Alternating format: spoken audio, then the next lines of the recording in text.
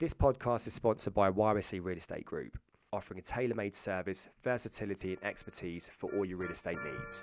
Are you thinking about selling, buying, investing or having your properties managed? For more information, check our website, www.yycrealestategroup.com. We are passionate about real estate and we love to support local businesses. We hope you guys enjoy the podcast. Cheers. Episode 42. 42. Welcome, guys. With Jason Ngo. Ngo. Jason Ngo with YYC Real Estate Group. He's actually part of the team. And we thought it'd be a great idea to get him on board and talk about the real estate this year. And see how it's going for you. Sweet. So, let's get it going. Tell us a little bit about yourself. Like, how many years have you been in real estate? And actually, we should actually talk. It's funny how you joined up with us, but like, how long you been doing real estate? And how has it been so far with us? All right. Well, I started real estate 3 years ago. Yeah. So that's when I got my license. And prior to that, I was just doing retail. Yeah. So I was just at the malls, just doing my thing. And I realized that customer service was actually not too bad, especially when the customers are really friendly and you can provide them value and all of the sort, where you build this type of trust where they actually really like you and they want to buy from you, right? And whenever they come back, they're always looking just for you. So when that happened, I really thought that, okay, well, if I step this up a little bit further, how can I make this into a real career? Because selling Pumas, selling Target, whatever accessories that they have there, I wasn't doing it, you know what I mean? The paychecks weren't good. And so moving after that, I decided to get my real estate license and I was working at the same time. And I decided that real estate might be good for me. The checks are good, the people might be very good, and just kind of lifted off from there, right? Yeah. After I got my license, I realized that it was not exactly what I thought it I feel would like you're be. selling me right now. Well, what do you mean? I wasn't even starting to sell anything. It's a story. Yeah. So I started real estate right after I finished, and I joined a team. So I decided to join.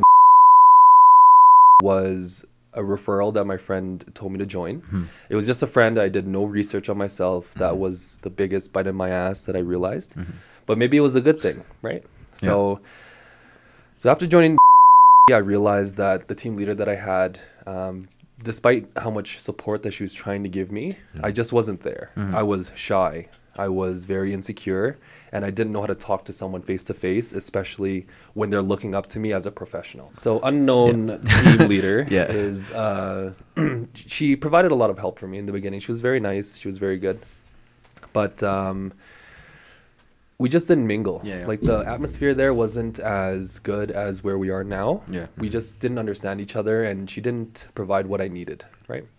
So then just kind of moving along, I did open houses. I did all these things. I tried to get leads. It just wasn't working. I saw no value where I was. So I decided to lean off of it, and I found every other excuse not to go back to real estate. Okay.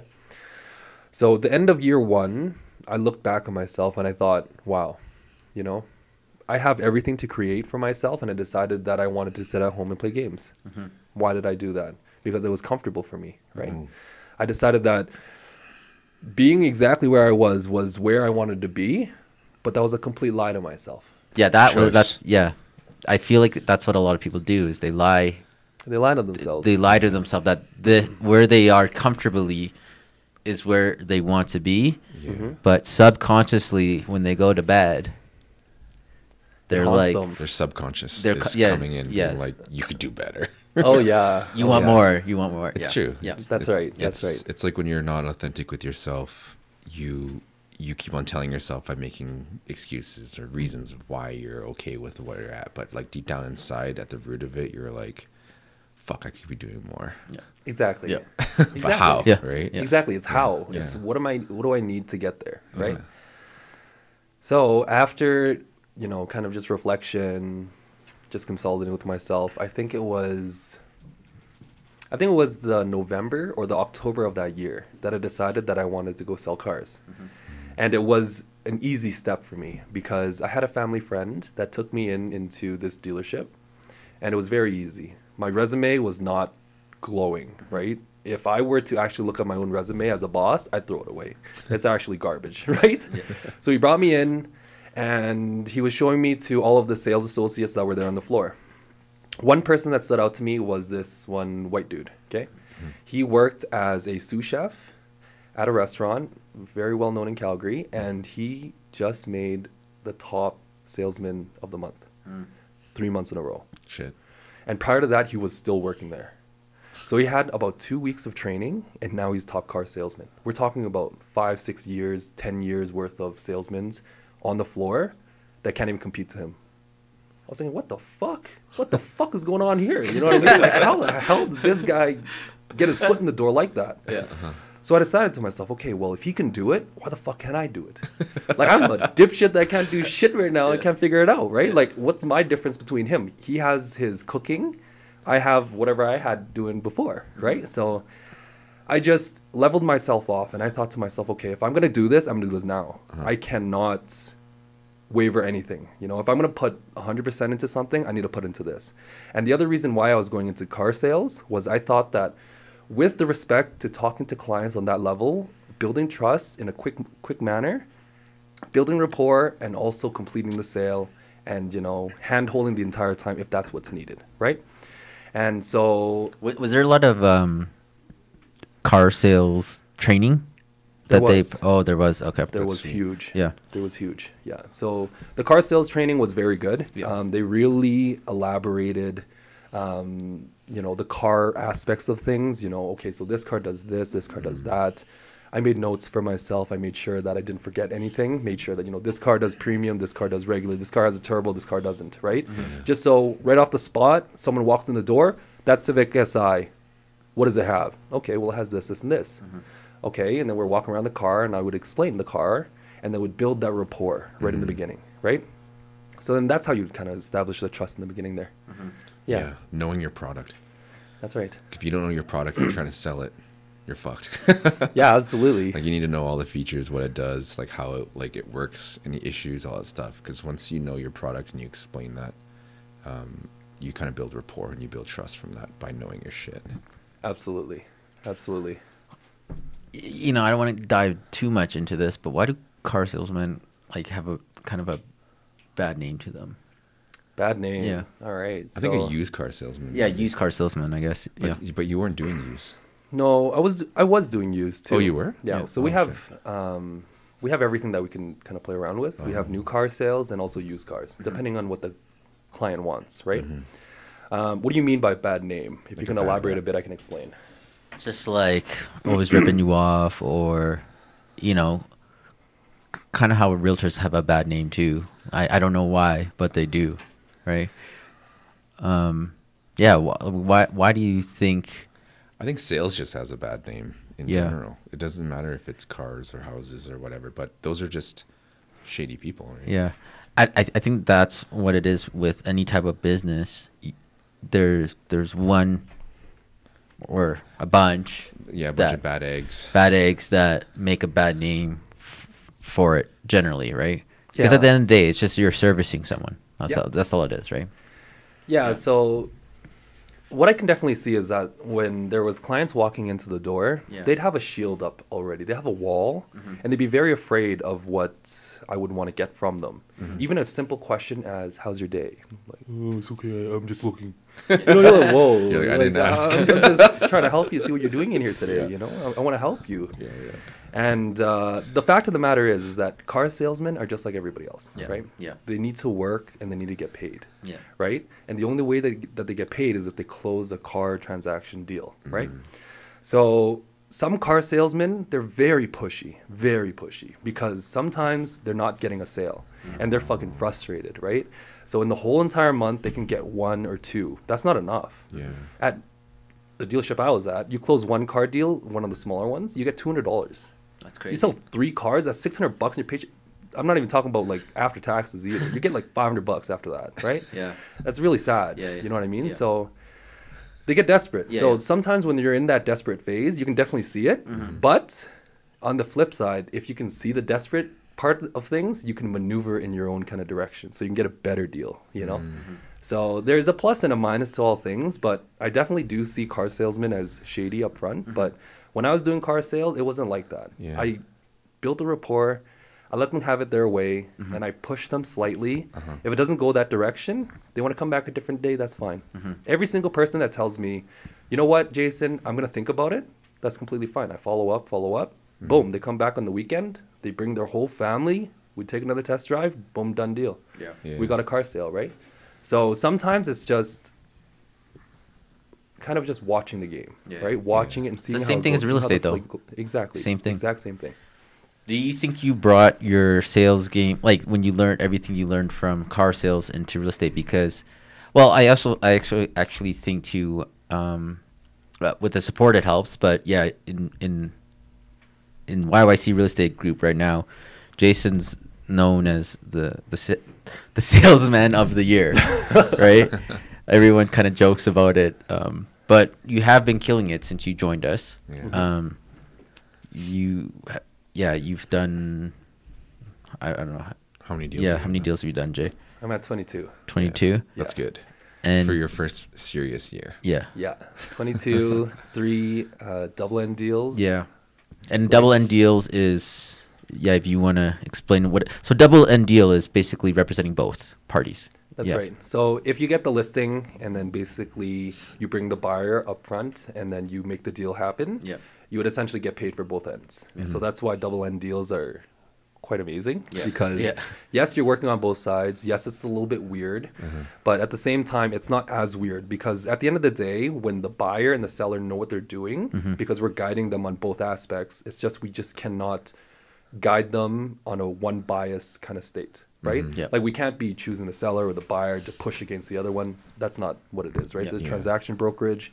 We just kind of show it as both sides, and we kind of just push a little bit as needed. Right? Yeah. It's like you mediate the whole process. That's and right. yeah, they do need to sign something allowing you to do that though. Yeah. But yeah, You got to represent them both at the full capacity without giving them too much information on each side. Yeah, that's right. Yeah, That's right. But it works out. Yeah, it was so funny, man, how you came to YYC Real Estate Group. It was pretty hilarious. Yeah. We pretty much we weren't even looking for him until. Yeah, that was a good story. Yeah. But it was good though. You were pretty like proactive in meeting us and setting up a time, and that's what we like, Yeah. Initiative. Well, yeah, like when we initially met, I was telling Dave, I'm like, we're not hiring. We're not hiring this We're guy. And yeah, like I was like, we were going out for lunch or something, and I was 30 minutes late. You were going on with him? Yeah, just to do like the intro. He showed up 30 minutes late. That's pretty bad. Yeah, I was sitting there at 10 o'clock, Yeah. and I was like, oh my God, I don't want to order, I don't want to do anything. I'm going to sit here and wait about 5 minutes. I'm looking at my phone like, God damn, it's 5 minutes already, and he's not here.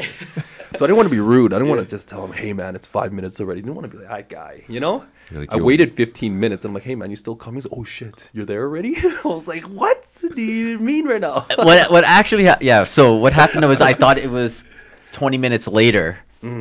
So it was just like, it was a hectic time when you reached out to us, right? Yep. And I hate being late. And so when you called me, I was like, what the fuck? And then I like zoomed over there.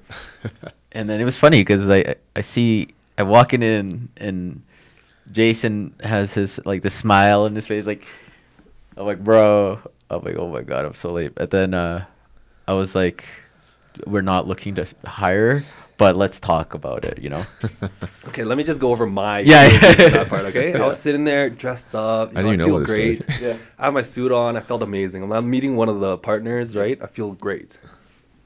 Waiting for him to come in. He shows up. He's like, hey, man. He sits down, and he's looking at me. He looks down. I'm like, oh, shit. What the fuck is going on here? This is a weird little interview thing. So during the duration of that entire meeting that we had, or for lunch, he mentioned that he wasn't looking for anyone to hire at least 7 times.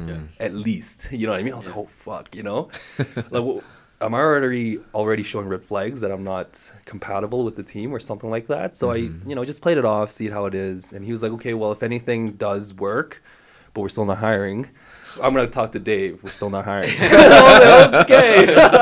It's like, no problem. I'll talk to Dave. Well, we'll set it up and we'll have a good chat, right? Yeah. then we had our meeting, and I had a good vibe. Right. So Yeah. it was Well, we had pretty- good vibes. Yeah, and I was like, Dave, like, I think you should meet this person. Dave's like, all right. set it up. Yeah, set it up. And then, I don't know, you guys met here or something? Yeah, we met at the office. Yeah. That's right. Yeah. But you actually interviewed at other brokerage, too. And That's right. we were like... Well, because you told me we weren't hiring, so he almost signed at another brokerage. Right? Yeah. That's You're right. close, yeah. I was very close I know. because the day before I met you, I was at that brokerage, Mm-hmm. and then the broker there was just so salesy, right? He brought the papers out. He was assuming the sale. He was writing down dates. He was like, "Oh, this is when you get your pictures. This is when you get your business card. This is how we do things here." And I was just like, "Okay, well, this is a little bit weird. This kind of sounds like what I do. You know what I mean? Like Yeah. pushing the sale to sign, right?" So I decided, well, this is a little bit weird. I'll wait until I get with you and then see how things go. And then when that happened, I was like, okay, well, he doesn't want me. Now I want him more. You know what I mean? I want to see what's Yeah, what's that up, was my right? whole tactic all along. Yeah. Don't want it, come on. No. So yeah, so I never contacted him back and he never followed up with me. So Yeah. I thought that was a little bit weird too. If he wanted me to sign so bad, he would follow me up every single day the day after. But that Yeah. didn't happen. So I guess follow up is a huge thing. But after I met you and then I kind of felt your guys' presence getting a little bit warmer, I decided, okay, well, I'm going in for the kill this time. I'm going to get hired, right? So that's how it kind of went. Yeah. No, it worked out. It Yeah, worked out. it was great because we were in a transition at that point, and like, I don't think with the capacity of what we tried to do without you, like it actually helped a lot. So Yeah. Thanks. Yeah. You know, you joined us. You know, you were in car sales and you came back. Like, what do you think happened, or what was there for you to make a move to start wanting to level up, I guess? Okay, so back to just that one white dude Yeah. that was absolutely killing it, Yeah. right? So during the time that I was at Calgary Honda, there's no set schedule, obviously, right? So I was there. So you don't have to be there at a certain time. You just go as you please. Yeah. Okay. Yeah. But there is a set schedule for the minimum amount of time that you're supposed to be there. For example, from 8 a.m. to 4 p.m., right? Being me, I decided that I wanted to be there all the time. So in the month that I was there 6 days a week, despite Sunday because it's already closed. I was there 12 hours a day, Oh, the shit. whole entire month. The Really? entire month. So the first week I was doing my studies, learning about the cars. So you were there for 6 hours, 6 days a week, 12 hours a day. Yeah. Right away, or Right away. Okay. Right away. So pretty you good. you had like an intention. Absolutely. And what was that intention then? If to be there, yeah. To beat that white guy. Really? Oh yeah. Yeah. Oh yeah. Why? Because Yeah. if you could do it, why can't I? Yeah. Yeah. You know what I mean? Yeah, I yeah. was frustrated. I was like, how can someone that hasn't done sales or anything like that get into sales and kill it? That Yeah. pissed me off. Did you talk to him about it? Oh yeah. Oh yeah. Okay. I told him he's fucking damn good at his job. That's what I told him, right? But we You became shadowed good him. friends after. You shadowed I him, did. right? Yeah. I Yeah. did. So I was there 6 days a week, and what I did there was I Wait, did my Is he studies. still selling cars? Yes, he is. You should bring him and get him to join the team.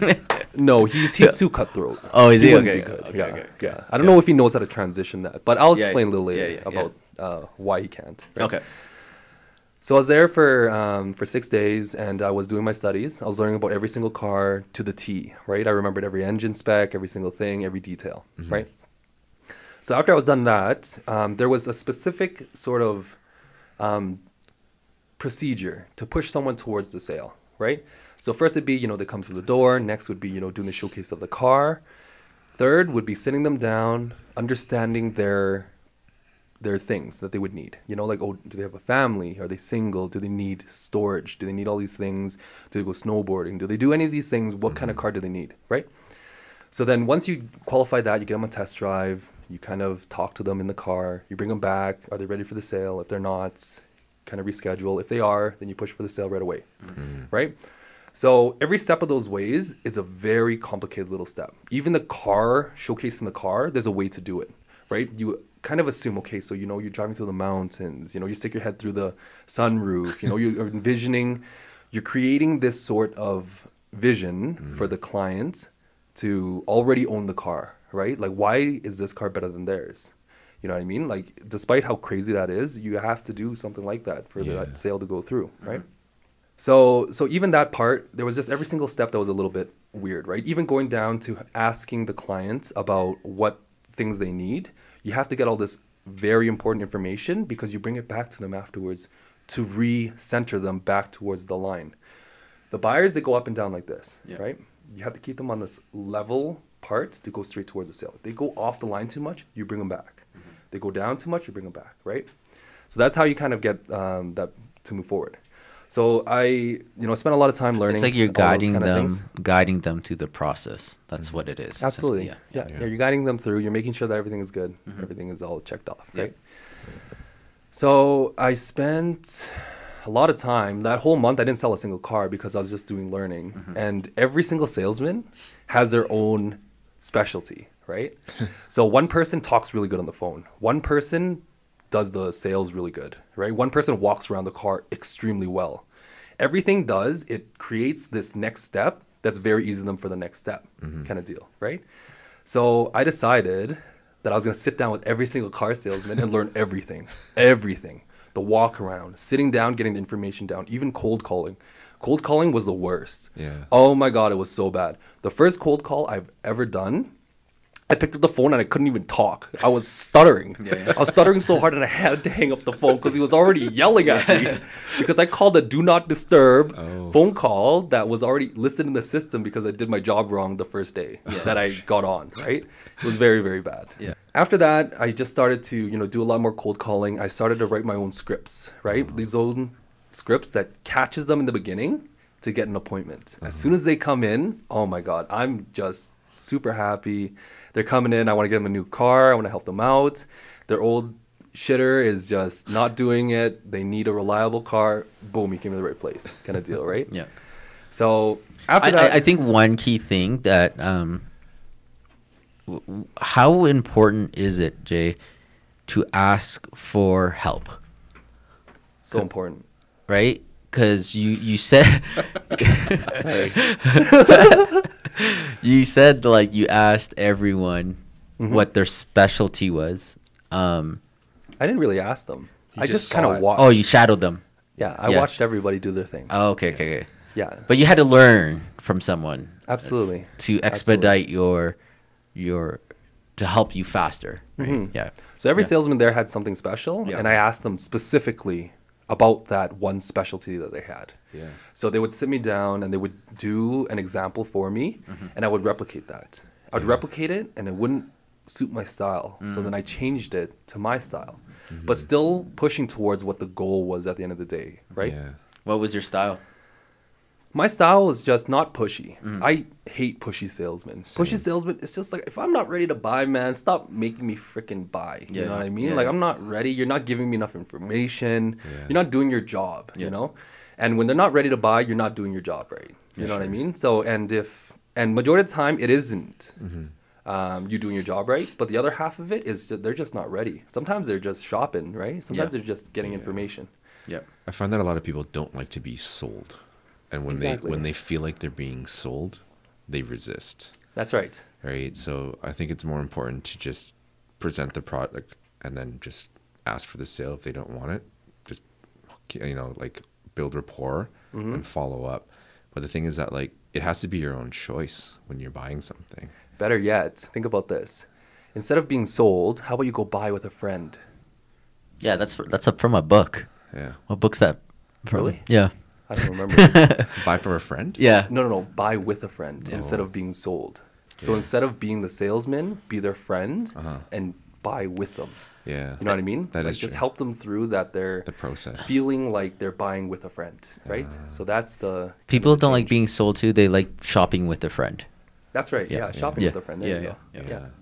And like I like how you were saying that you essentially go through like a questionnaire, like either pre-buyer question almost, and then you create a possibility of what their future could look like with the product. Absolutely. Right? And creating that vision of like what their future could look like, because I feel like that's pretty important even in real estate sales. Yeah. Once you create that image and that mindset, then people are like, yeah, I could have that. And then they start thinking about all the things that they could be doing with this house and stuff like that. And they're like, shit, Absolutely. I want this. You know what I mean? Like, Absolutely. I think that dream and also the emotion behind the sale is what gets the sale, not that, like, the product is there regardless. I mean, there's going to be so many cars in the dealership, right? But once you create that possibility, what it could look like in their life based on the questions that you've asked, then it makes the sale more reinforced. It's like there's some emotion and like depth in it, other than just like, I'm just going to buy this car to go drive from A to B. Oh yeah. You know, so. Oh yeah. Yeah. Creating the vision is very important, right? Yeah. Actually, it's everything, because if they can't see themselves driving it, why would they want to buy it? They can just not pay for a car payment and just have their own, right? Yeah. Exactly. Yeah. I think a product helps too, because I actually worked in 2 dealerships. So I worked at Honda West, and I also worked at Mercedes. Ooh. And you see like how people are in those 2 different lines. One like general car and more luxury, right? So different clients, understanding them, their purpose and what they want, and then also the product really helps selling as well too. So. Absolutely. Like even for Hondas, for example, a lot of the clients that do come in, they already know what they want, right? A lot of people know that Hondas, they live forever. They're amazing cars. They're the best bang for your buck kind of deal, right? And it is true. Like the stats do claim that they are, right? So a lot of times you bring them in and they already know what they're shopping for. So sometimes it's quite easy. But when they're not, you have to build the brand and you have to build the value all around it. I guess with every business, it's sort of the same thing. Yeah. But, you know, learning that right where I was during that time was so important, because I never felt that type of presence in business before until I went to car sales, right? Yeah. And I mean, car sales changed me completely, right? From, you know, talking in a certain type of way where it just goes to a certain type of target or certain type of goal, to just, you know, holding back from pushing and just being annoying. You got to make your client an advocate. Yes. And it's all about the trust and rapport and that, you know, you're looking out for their best interest, not yours. So I'm assuming you did somewhat good in car sales? Oh, yeah. Yeah. Oh, yeah. So the month that I first started, I actually beat the top car salesman. Oh, so really? I That was guy. the top car salesman. So you surpassed him. I did. The first month? Oh, The shit. first month. Shit. The first month. So the first month I had 15 car sales. He had 14. Oh shit. man, he was cheese, right? You know, but that wasn't the juiciest part. The juiciest part is that car sales, it's not like how you close a car and you make a set commission based on the purchase price like what real estate does. Nothing like that. Depending on how good the car salesman is, whether you get so say for example, so for me, I don't really like to give discounts on anything, because anything you discount, you lose it off the commission of your own paycheck. In comparison to this other car salesman, he gave everything for free. Every damn car he sold, he gave a free set of car tires. If I'm buying a car, I'm going to him because I'm getting free shit. You know what I mean? Yeah. For me, if it needs to push the sale to get that free thing, I will push that. But if it doesn't, and I built so much rapport, so much trust that they don't even ask for it, that's completely fine with me, right? Yeah. And that's fine with them also. And that's what's the most important part is that both sides are okay with what they're getting, right? So every single deal that I got was quite nice. It was at least 4 times as much as the other guy. Damn. So his 14 deals, at the end of it was, for example, $5,000 in total commissions. Mine was 15. Holy shit. Right? So I got paid a lot. So I did my job properly. I did it good. And then everything was good throughout, right? So my first month there, I sold 15. Top car salesman. 14 the next month, top car salesman. And then 13 top car salesman also. So 3 months, I fucking straight killed it. The months that came after the winter seasons were very hard. No one really touched that 10 or the teens mark. So everyone was just kind of just, who cares, right? And there's no top car salesman if you can't sell over 10 in the winter time. But yeah, it was a very good time for me. Yeah. What made you want to, because at this time too, you had your real estate license, right? I did, yeah. So what made you, and were you still somewhat active in real estate, or were you kind of just focusing on this? So I was just completely focused with the car sales. It was a lot. It was a lot. The managers were very demanding. The car sales business in itself, the turnover rate is crazy.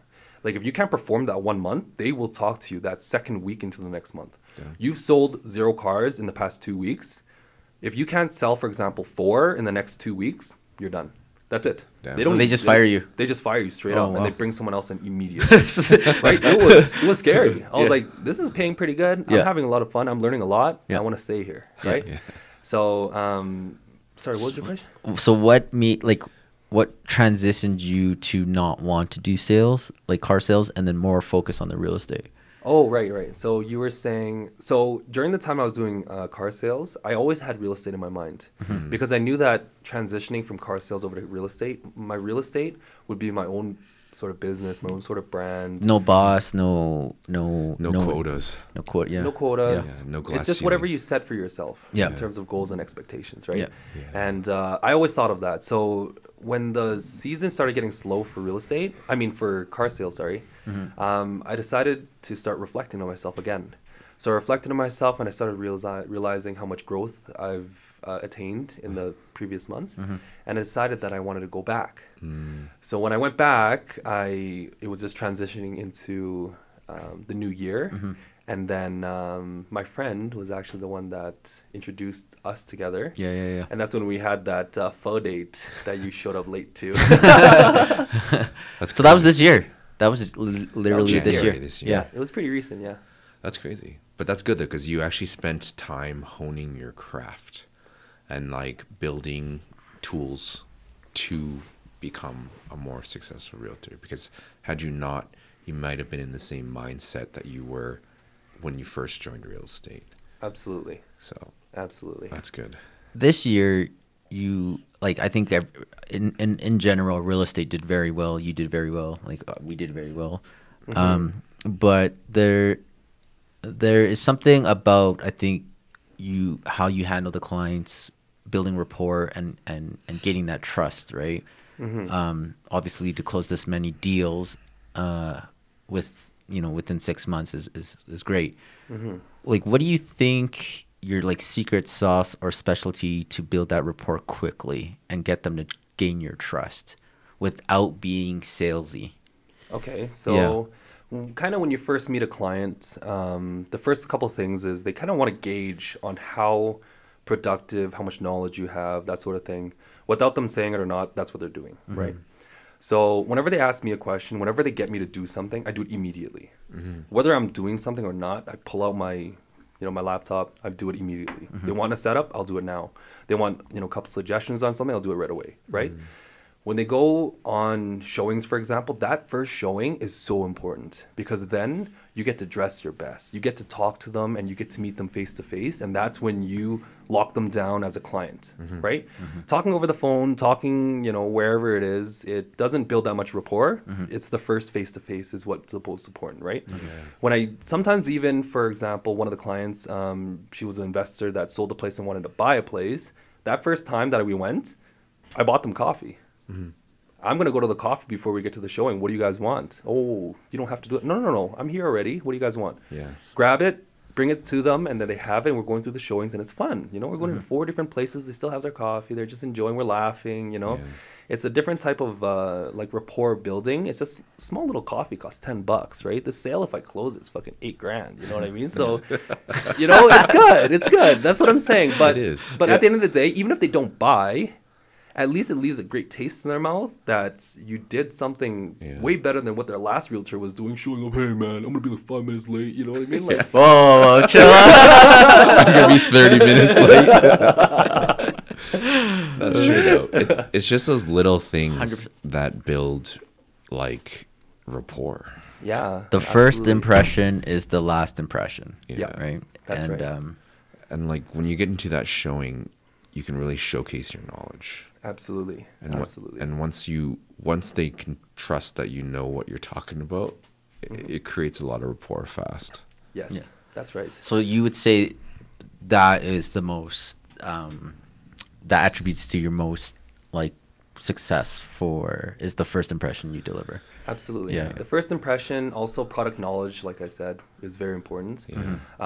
Like that investor I was talking about, she was really concerned about, the upstairs, downstairs being rented out for X amount, how much it is. I would do a little bit of research beforehand just to get a little bit of an in-depth knowledge on that. Yep. And so I would do that, and I would explain to her for example, from the 4 properties that we're looking at, that one would be better because it has one, a separate entrance, 2, laundry suite in the basement, laundry suite on top.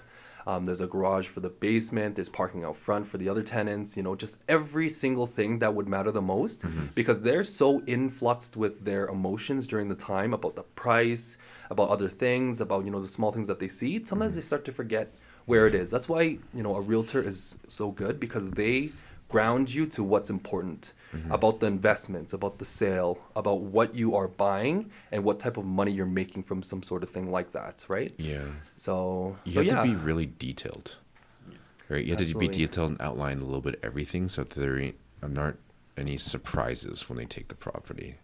Yeah. And they're like, "Fuck, we didn't think of this." You're like, you didn't think of this because it's not them, right? It's Exactly. always going to be you.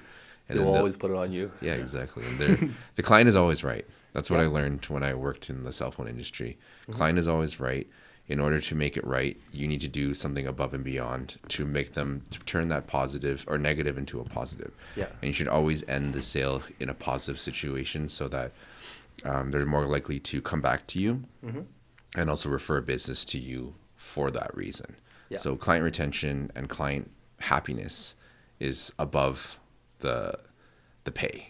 Like Absolutely. when the service is first, you'll always get paid. Absolutely. Right? So Absolutely. that's how I think of things, is that like you always just got to keep the service top notch, and if it's not, own up to it, create a better solution for it, and then keep them as an advocate for the business.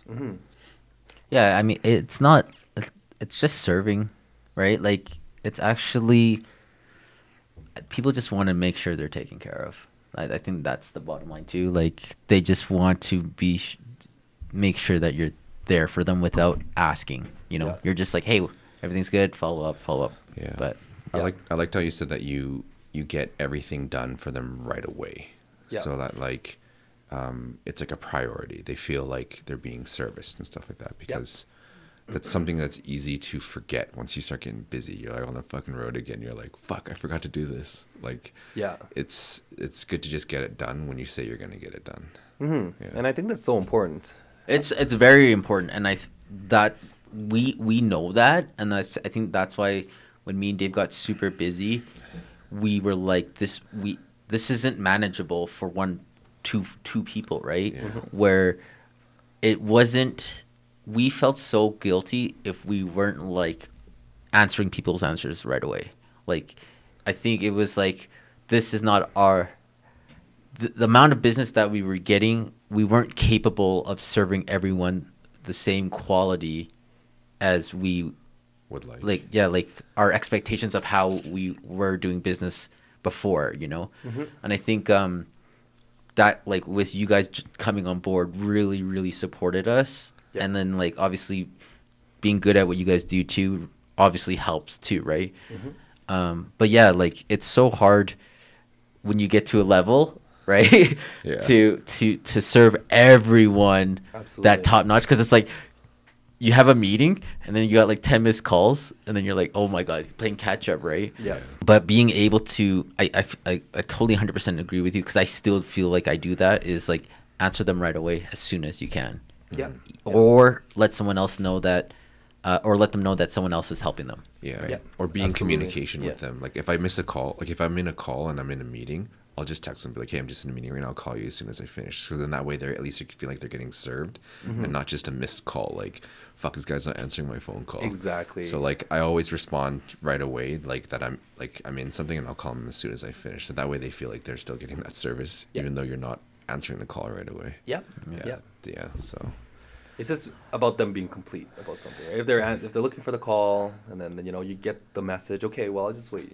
Yeah. 20 minutes, half an hour. I'll get the call sometime, and they're okay with it, and they move on. Right. Otherwise, they're gonna sit there. Am I making the right decision with this realtor? Yeah. Is this guy just ghosted me? That kind of deal. What's the biggest lesson you've learned so far, just being in real estate full time now? The biggest thing is just there's highs and there's lows. You definitely feel all sorts of ways when you're in real estate. You feel extremely happy some days. You feel really sad. The biggest thing is just support. Bro, you've been like this whole. Oh yeah, you've seen everything. Yeah, That's yeah. for sure. You guys both have seen Trust me. everything with me. Because we've been there. Yeah. Yeah. Right. Yeah. So But that's so the biggest lesson is high and lows. No, And- the and biggest lesson managing it? is support. So the support there is exactly what I needed, because when I joined Honda, the support was there from the management to the team to the sale just going through. There was just some piece of support every step of the way. Even the celebrations, there was support. And the celebrations are what feels the best, right? Yeah. It's just, hounding up and just, going out, having drinks and just celebrating, right? Yeah.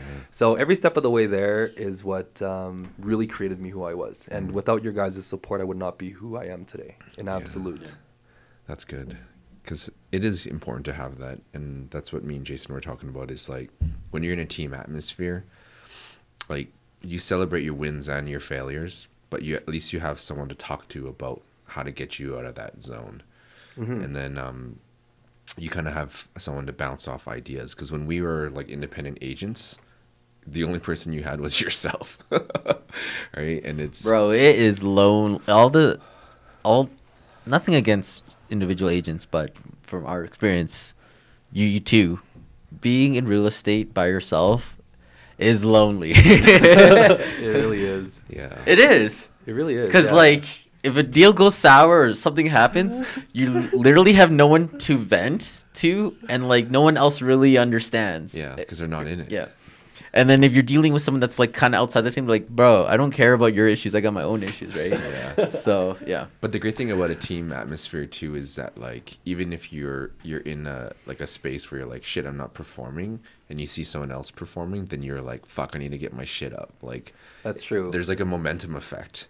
Yeah. It's like snowballing. It's like, okay, well, like it makes you kind of grind harder when you see other people grinding as well. And That's true. It's like a momentum that you get from a team atmosphere. Yeah, and the thing is that with teams, it's not just, if there's a team, oh my God, there's the support there. It's not like that at all, right? There's some teams, even team leaders, that are just there for the money. Yeah. They just really want to support as much as they can just to make their associates good enough, and then boom, they disappear. You know what I mean? They're doing their own deals, whatever it is, they're going on vacation, right? Yeah. But with you guys, it wasn't like that. It was, from start, you guys are still training me. You guys are still giving me advice. I still take every single thing that you guys give me, and I save it, right? Yeah. And that's what a lot of, realtors that first start off, they should realize is that picking a team, it's not just about if there's just a team of, 10, 50, whatever, how many people there are. Just because there's so many people does not mean the team atmosphere is good. Sometimes it's just cutthroat. Sometimes it's a little bit crazy, right? So best piece of advice is just to kind of get down and kind of realize what your goals are and how much time available that you do have to be putting towards the team, because you're essentially putting a lot more time than you would if you were alone, right? Because if you want more success, you need to put more time, right? Yeah. So that's the kind of the correlation between things, I guess. Yeah, it's important. I wish I started off in a team when I first got into real estate. But we did the next best thing. Well, you were I remember you asked me. It was like, we went to Maxwell. No, And then, I went to you went to Maxwell. Maxwell.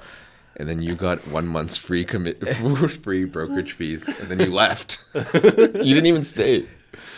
Yeah, I was joining, and I was. I think the reason why me and Dave are so supportive is because we've been independent, and for myself, I've joined teams, and it was bullshit. Like no support. Like I didn't feel like a community, and I think that's having that experience. I was like, yo, we need to. When I was in business, I guess I still am, but when I was newer and I had questions and they would take a fucking day to get back to me, it's like it delays everything. You know what I mean? It does. And I was like, I didn't like that. I didn't like that delay of like, I'm ready to grind. I'm ready to hustle. Like I see it with you, Jamie and Danny. And imagine like we're not there on the spot or like within a couple hours, right? It just, I think that's why we were able to grow it, because it's like everything is like everyone and everything impacts everything. And it's like I think we know now our value of like, we actually bring a lot to the table, right? And then with your guys' feedback too, it's like, yeah, like this is what we feel like a team should be like. Yeah. Instead of like, what you were saying, like in it, just train a little bit, get your own deals, like blah, blah, blah. Like, you know what I mean? Yeah. But, Yeah. It's all about the culture. Oh, yeah. We're trying to build a culture. Yeah. Like a longevity culture, because the thing is that in order for us to grow, we need to take a step back and train and get the associates to a level where they can perform, right? And then that way, in that, it helps us as well. Like, because then that way we know that the service that our clients are getting is the same service that they would get from us, from you guys. Yeah. What is one common myth about real estate you think that you want to debunk? So a lot of people think that real estate agents are also sleazy. The fact of the matter is that the client has all the control. We don't touch the money. We don't do anything. Like, even when you give the deposit goes into a trust account held by the broker, right? So the real estate agent doesn't do anything that pushes you in the wrong direction. If you feel like you're getting misled, then yeah, you would sort of feel that. But in all honesty, you don't really get an agent that's really sleazy, right? It's more, they're not providing enough value, or they're not just catering to your needs the way that you want to. Yeah. But I agree. I think most agents are good people, right, with their clients. But there's a lot of agents that are that don't have good relationships with other realtors. So they're all good to their clients, but they're horrible to other agents. Do you know what I mean? Yeah. Like they're bad.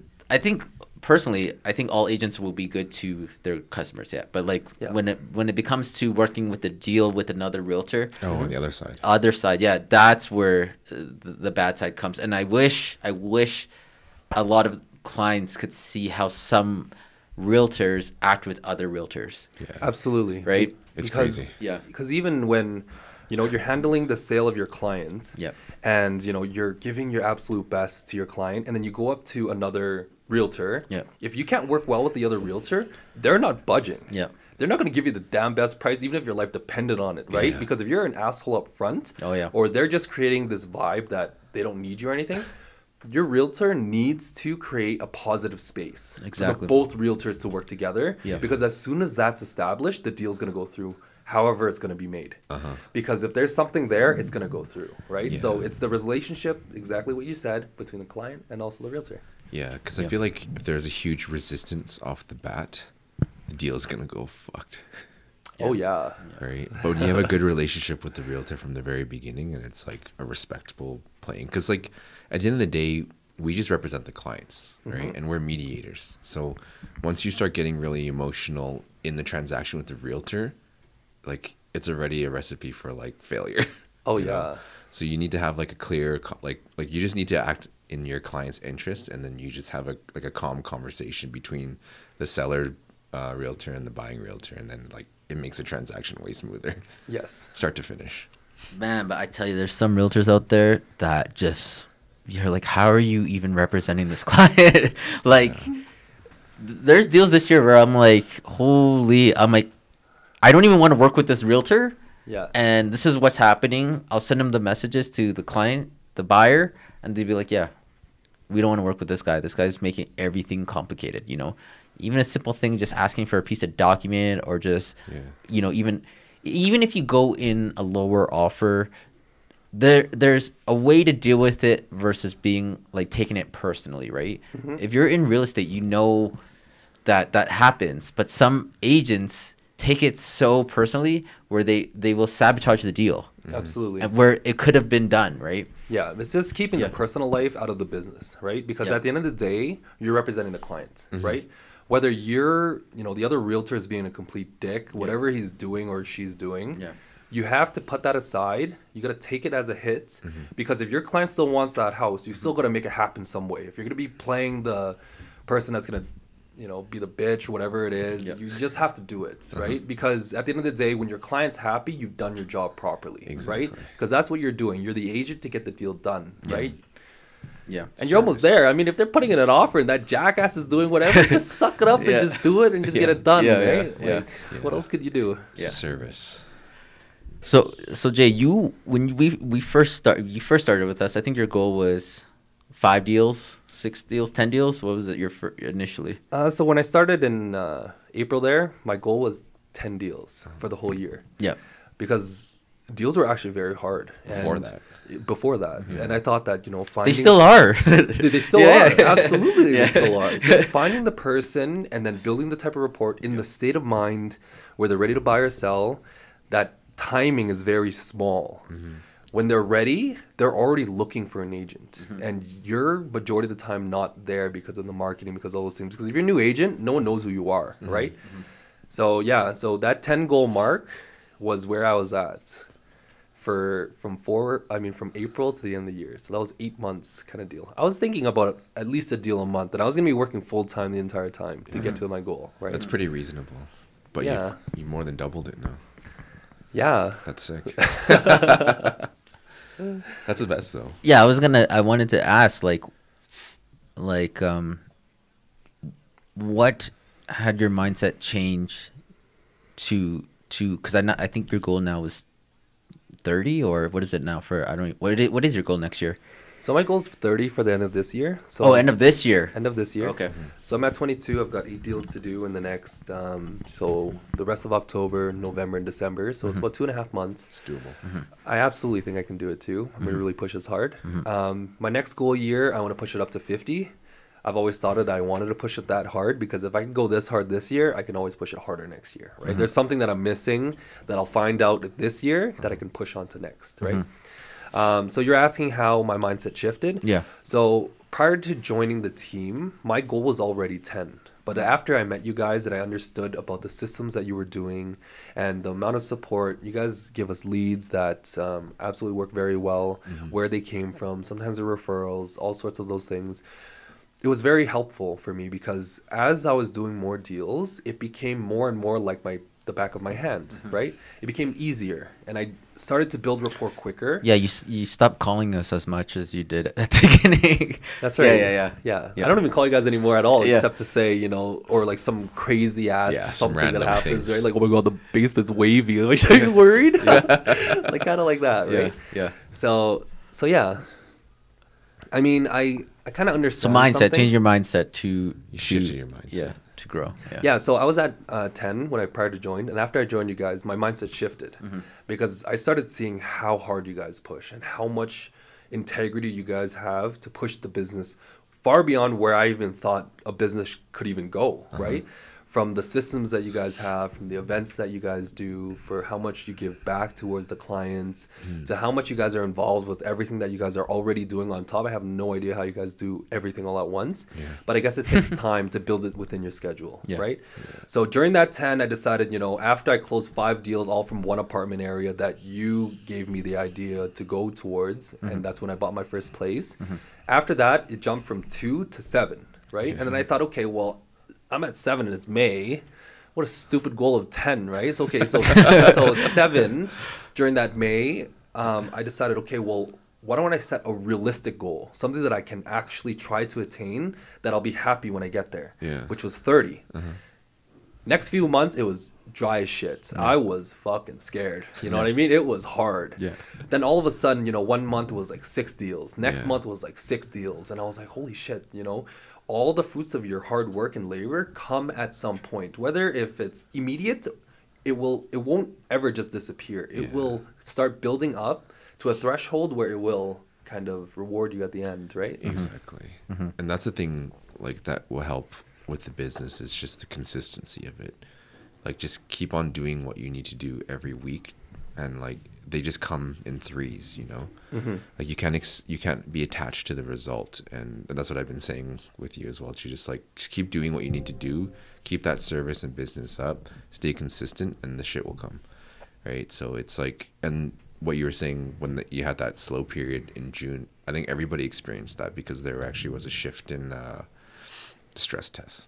That's right. Yeah, that's right. So once that happened, then everybody kind of readjusted, and July on has been really crazy. So yeah. That's life. That's life. Oh yeah, you were really stressed. You do go through these roller coasters. I'm like, bro, nothing's even happening. Just relax, okay? No, it's good though. Yeah. You have a good like a expectation of yourself, right? Yeah. And you're trying to reach a goal that you're committed to. So, but it's good to have that support to just like bring you back into a clear mind and just keep on doing the work. Absolutely. Yeah. Absolutely. That's why the support is so important, because if I was in that bad mindset, I don't know, I'd quit. I'd not want to do it anymore. You know, what if it was so overwhelming at some point that it just doesn't feel like it's worth it, right? Yeah. But then, you know, just grounding yourself and bringing you back up to where you need to be and just doing what you need to do every single day Yeah. is where, you know, you grow, right? Because it's the hardest days when you don't want to do something and then you go and you do it is what's so important. Yeah, it's rewarding. It's a compounding effect, right? Yeah. Yeah. Just the good days, even the bad days, and you put up a good plus, you know, it just keeps adding and adding and adding. Yeah. It's tough because you're actually dealing with a lot of clients' emotions too. Oh, yeah. Like their emotions push onto you. Yeah. So you almost have to create like a degree of separation from it, because if you're feeling some type of way about one deal, it may affect you on all the other deals you're working on too, just because of like the situation. So I try to keep a pretty clear mind with things, just so it doesn't like bleed into everything else. Yeah. Yeah. No, that's really important too, Yeah. right? Yeah, that's actually very true. Like, real estate is very emotional for like the majority of people, right?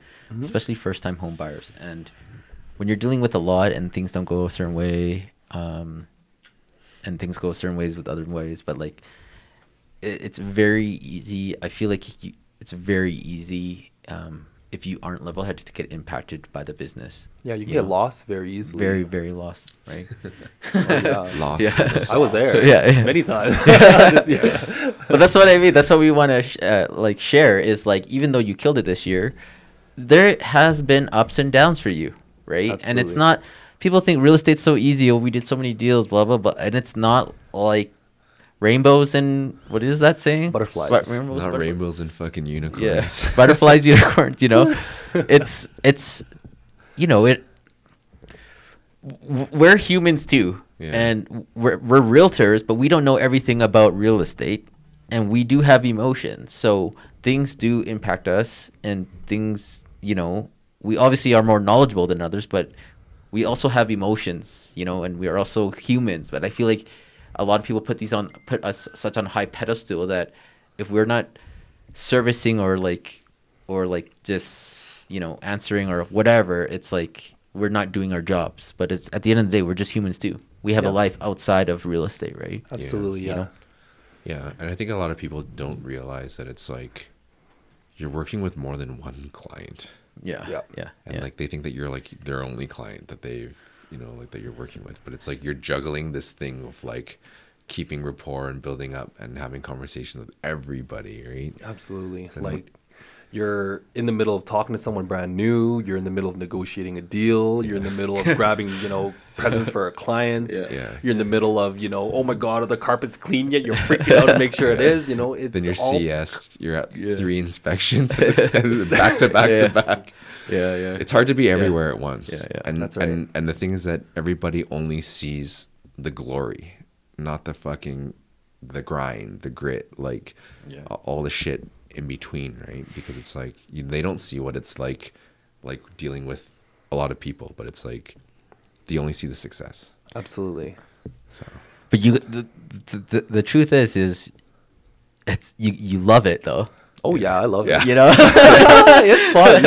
As much as we're ranting right now, it's like if you don't love it, yeah, you're out of it. You can't survive in this. Yeah, Like, you got to absolutely. love it, right? It's a passion. Yeah, it's like a love-hate relationship. You love it, but when it's good and when it's good, it's when it's bad is when it's bad, right? Yeah. So I think the best thing is just the service, and just like, you know, when a client is super happy and like you see the look on their face, like they're so grateful and all that stuff. I think that's like a huge thing. Like once you hand over the keys, you see the possibility what they're going to create in their new place. It's like that's the goal. makes Absolutely. it all worth it. Yeah. Absolutely. So Dave, do you have any last questions for Jay or anything? where do you see yourself in the next 5-10 years? 5-10 years. Oh. So I already know that answer. So I haven't thought about 10 years even. Yeah. But It's far. I mean, I do. I have monetary goals. I have investment goals. I have outlooks on things, but anything can change at any point, right? But for real estate in general, I just want to get to the point where I can do deals comfortably at a higher price. Yeah. You know what I mean? So the average right around now, I believe it's, maybe 300, 350K.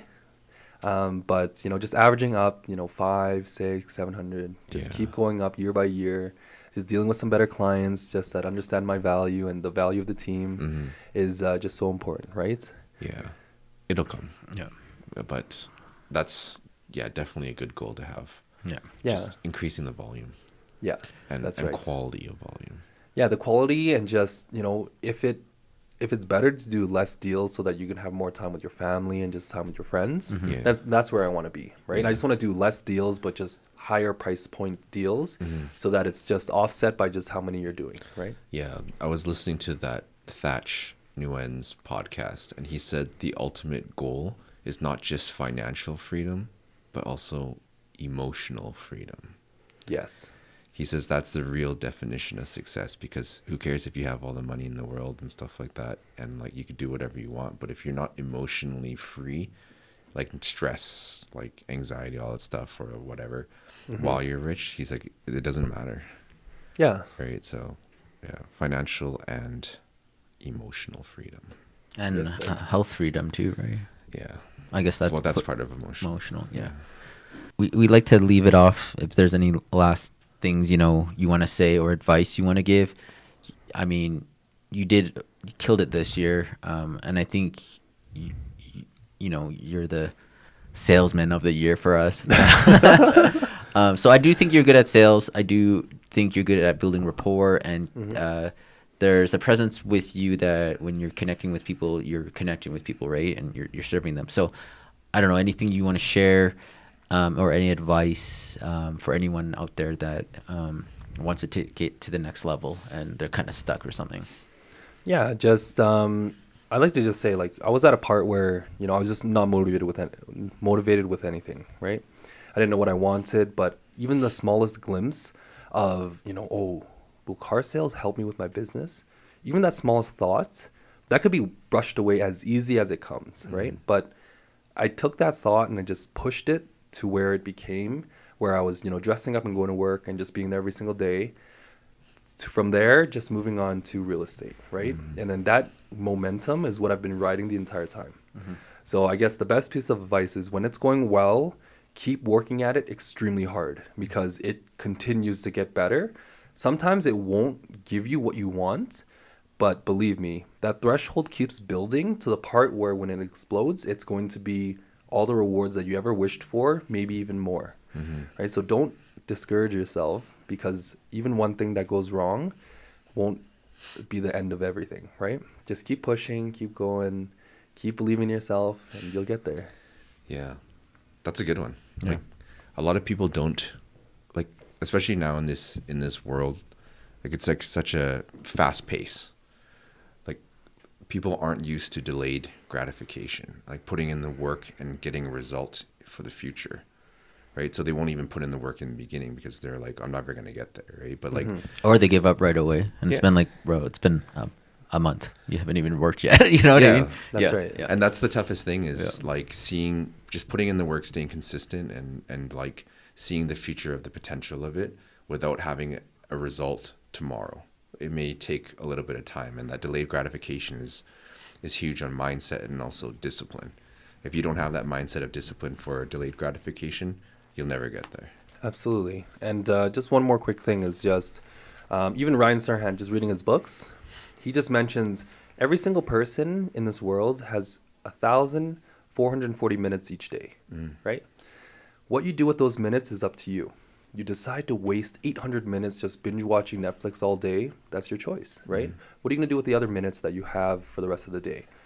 That's what kind of grounded me to decide for myself if I wanted to, play games all day, watch Netflix all day, do nothing all day, what is going to benefit me? If I'm continuing this route for the next 5 years, I'm still going to be exactly what I'm doing. Even worse, my health is worse. I'm not going out. I'm not doing anything. Like, the curve of where things are going, it will continue to go. If you keep trying and keep going at something, it'll continue to go upwards, right? So That's one of the things. I mean, Ryan Serhan's amazing because there's a lot of good shit. Yeah. But No, he kills it, man. He's one but of my favorite too. Yeah. but his systems at the end of the day is Yeah. what creates who he is, right? Like Yeah. his emotional joy, creating, He's a good system. crazy Yeah, success yeah. all the time. Yeah. And that's why I always say, like, I try never to say that I don't have enough time, because there's people that are doing bigger things than me that have the same amount of time. Yeah. Exactly. And so when people tell me they don't have enough time, I'm like, bro, you got time. Yeah, Like, exactly. It's a world of reason. yeah. Exactly. Right. It's like, you got time. You don't got 2 hours to spare at night while you're watching Netflix. You don't got 2 hours. You got time, right? It's not Yeah. that they don't have time; they don't make time. Exactly. And that's what's irritating. Yeah. It's that they're saying these things. Like, for example, say, my young brother or somebody, they're a little bit overweight. Yeah. And then they make don't a big think- deal about it. Yeah. They make a big deal about it. Yeah. I need to diet. I need to do this. I need to Yeah. do this. And then later on their stories, over Instagram, and they're eating out. They're eating all you can eat buffets. They're not running. Bro, you They're just all called this- out your brother. It's fine. It's fine. He's not gonna listen. No, but the fact of the matter is, everybody does it. Yeah. They say these things, they say these words, but it's not putting it into action, Yeah. right? The action is the most important thing. It's not saying it, it's not writing it down, it's not thinking about it. It's going out and doing the first thing that needs to be done to get it rolling, right? And then continuing to take the steps afterwards. Yes. Action is everything. Yeah, gotta take action first.